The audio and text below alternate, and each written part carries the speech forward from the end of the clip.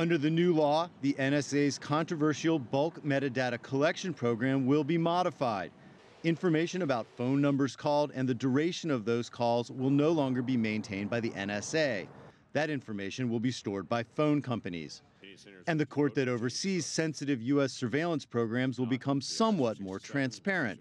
Some decisions will now be declassified, and the court will hear from specially designated privacy advocates while making sensitive decisions.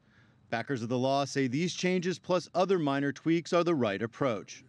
We passed the most significant surveillance reform in decades.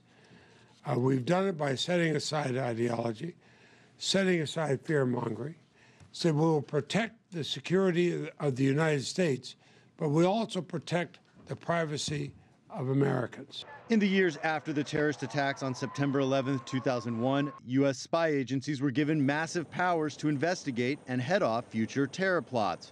But after Edward Snowden revealed the existence of some of these programs, privacy advocates pushed back. Snowden reacted from Russia, where he's living in asylum. We've lost this one surveillance program, which everyone agreed was illegal and ineffective.